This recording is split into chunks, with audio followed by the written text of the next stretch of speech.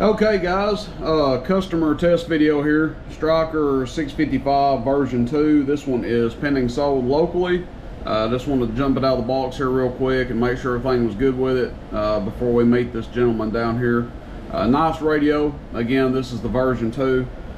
We've got the RF power at about 9 o'clock right there, so we'll test it there, then we'll just test it wide open, see what it rolls up to.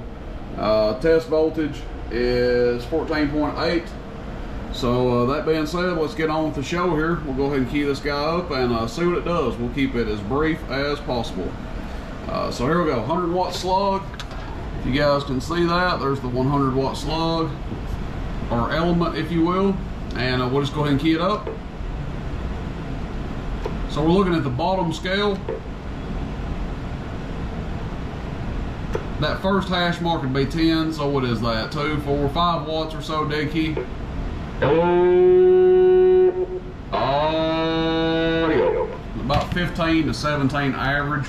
That's with the RF power at 9 o'clock. PEP, audio check. 1, 2, 1, 2, 3. Audio check, check, check. Audio check, check, check. Audio check, check, check. Audio.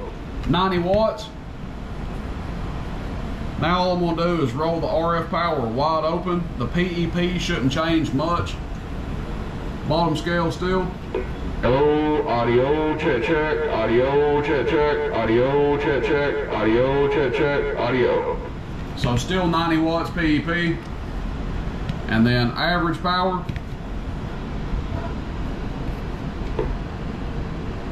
So about a 19 watt dead key.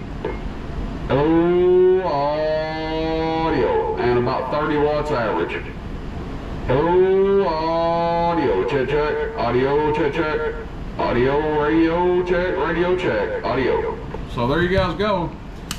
That's the version 2. This is the last one of these that I have right now. Hopefully get some more in soon. I do have some 955s in.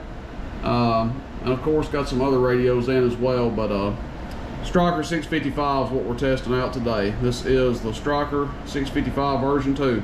Alright, everybody take care out there. I appreciate it. Check out the website, roostercb.com. More videos to come. And thank you, everybody. Rooster in Tennessee. See you, bye.